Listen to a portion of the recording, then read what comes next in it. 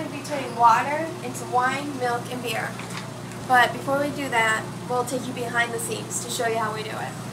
Okay, in the water glass, it's 3/4 distilled water, and we add saturated sodium bicarbonate and saturated sodium carbonate solution. This should have a pH of 9. Let's check it. It's green. That's good. And then in the bottom of the wine glass, we added phenolphthalein, which will indicate that it's a pH of 9, and it'll pick that up and it'll turn it into wine. Then at the bottom of the milk, we have barium chloride solution, and the barium chloride solution reacts with the sodium carbonate solution to form a solid barium chromate, and that's what will give it the pink solution, the white solution.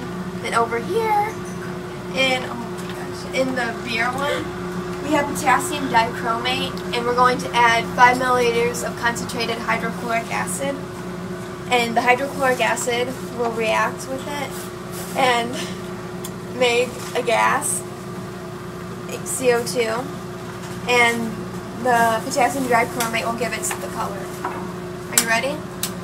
Crystal, add the hydrochloric acid. This one. Okay, ready? We start the water. Do you have that? This turns into wine. We're going to turn it into milk.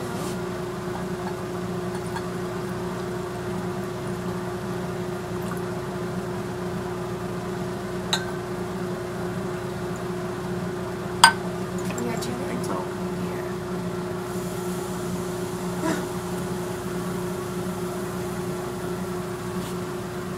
Yay!